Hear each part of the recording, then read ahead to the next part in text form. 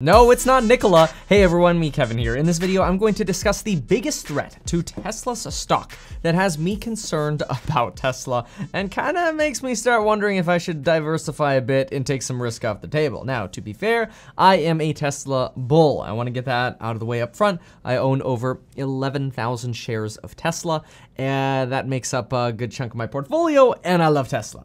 But as a Tesla investor, I have to be very real with myself and be aware of the potential downsides to Tesla's market share. So over the last 4 weeks, I've been heavily researching everything I can about the threats to Tesla, especially including other EV makers like NIO and other startups, especially since on a daily basis, we talk about this in my course member live streams, linked down below in case you want to join. But so far, I am confident that Tesla will dominate on many fronts, but I will discuss my concerns. I am confident that Tesla will ramp up its vehicle sales dramatically. I'm confident they're going to succeed on solar, where they're currently way underperforming, and their new Tesla solar model and energy storage model should dominate the market. But if I ignore this big potential downside, I think I would be a very bad investor. Now, before I mention the big downside, let me quickly help you hedge your losses by making sure you get 2 completely free stocks with Webull. If you have any losses, these will help offset those. Deposit $100 with Webull. They will give you 2 free stocks worth up to $1,600. And if that doesn't work, well, then you could just get life insurance in as little as 5 minutes. Link below. All right, let's start here. Let's start with the words from Elon Musk on Battery Day that were, in my opinion, very underappreciated. He tells us exactly how to value Tesla. And this is exactly how I've been valuing Tesla on all my prior videos and in my prior spreadsheets. But this is in his words. So let's just listen to 10 seconds here. You know, I think the value of Tesla is going to be like total, just on the vehicle side, total vehicles produced times the value of autonomy. That's There it is. That's the value of Tesla. Total vehicles produced times the value of autonomy. And so now I got to thinking, maybe I've been approaching this wrong. Maybe I shouldn't be only paying attention to Tesla's vehicle production and then comparing Tesla's vehicle production to other manufacturers. But maybe the greatest threat to Tesla is actually another autonomy producer.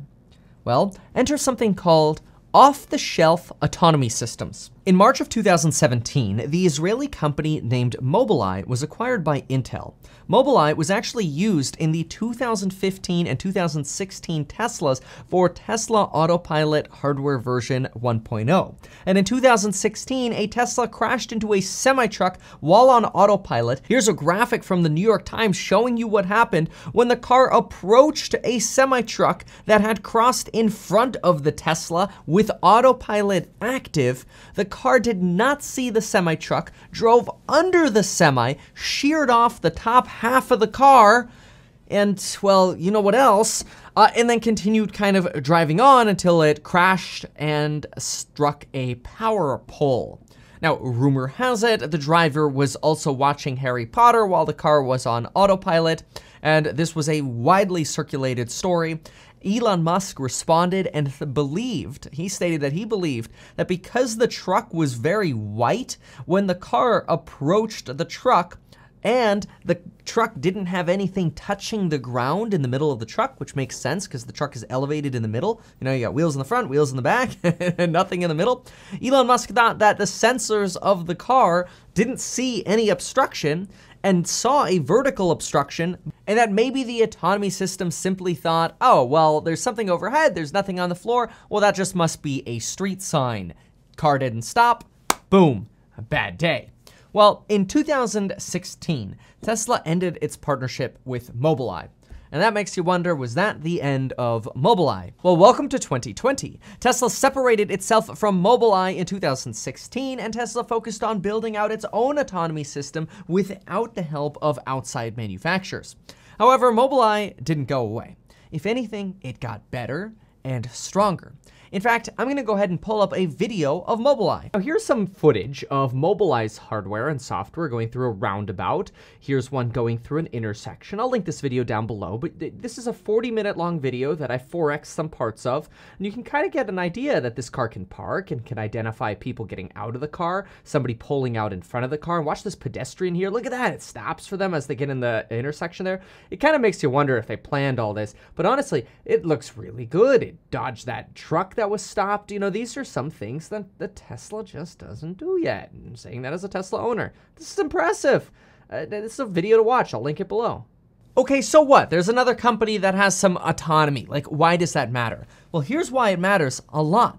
Remember, the future value, according to Elon, of Tesla is based on Tesla's autonomy times its production. Right? Of course, there's energy and batteries, and there are all these great things as well. I'm not trying to minimize Tesla. Remember, I'm Tesla fanboy, but I'm just trying to be critical and like, I gotta be careful here. And I'm gonna give you a strategy in a moment, but let's just look at a very simple formula. Value equals production times autonomy. Well, if we now have multiple autonomous competitors, and we divide the value of autonomy, let's say by 2 because there's so much competition, then what happens to value? Well, value also goes down by 2. That's not good.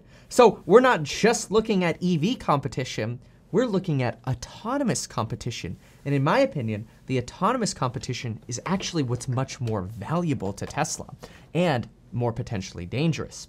Now, Mobileye, it's an off-the-shelf advanced driver assistance system. The Mobileye system is actually not a car company, it's just a system that you can add on to cars. And 25 automakers have decided to start manufacturing over 300 models of vehicles using Mobileye's autonomous technology. It's literally like, hey, BMW, you guys punted getting autopilot into your cars and punted getting your own technology? No problem, just license it from us and call it whatever you want. Now, obviously, it helps that Tesla has their own in-house system. They don't have to license it from other companies, and maybe Tesla can make money by licensing their product to other cars in the future, if there's even a market left, because Mobileye's partnering with everyone. But stay tuned, it's not just Mobileye, but let me finish on Mobileye. Mobileye has partnered with some of these cars, just as an example. The BMW Series 3 and the X5 SUV, branded under BMW's driver assistance software. The Volkswagen Passat and Golf use Mobileye, and they're branded under VW Travel Assist. The 2021 Ford Mustang and the 2021 F-150 from Ford will use Mobileye. Nissan's ProPilot 2.0 is Mobileye.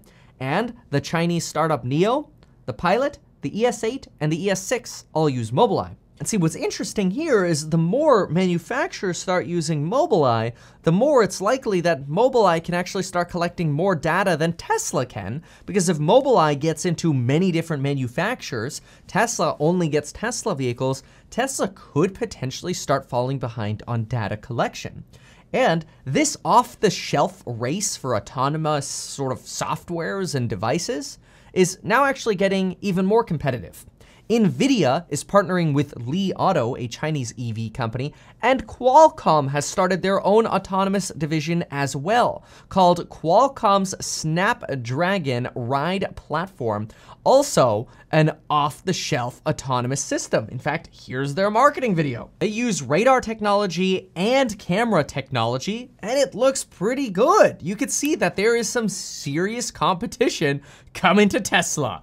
And that's not good as a Tesla investor. These are just things I want to be aware of. So how do we protect ourselves from that? It looks like Grand Theft Auto. Well, folks, aside from getting 2 free stocks with Webull, checking out the courses down below, and checking out the life insurance, here's what I'm doing. And this is big because it's a shift for me. And I'm not gonna dive in Monday morning on doing this. I'm gonna do some more research on these companies. But here's what I'm very, very tempted to do. In order to hedge my Tesla investment, I am going to consider investing in NVIDIA, Intel, and Qualcomm. These are 3 very large competitors in the automotive autonomy space. And honestly, all 3 of these could see some incredible profits if they keep garnering market share in this autonomous space. Again, go back to what Elon Musk said. Elon Musk said he said it himself, the value of Tesla is production times autonomy. Well, if I want to hedge Tesla, I'm happy with production at Tesla. I'm not really buying other car companies right now. I haven't been convinced to buy other companies, and it certainly ain't going to be Nikola. But why not potentially invest in the other autonomous manufacturers as well?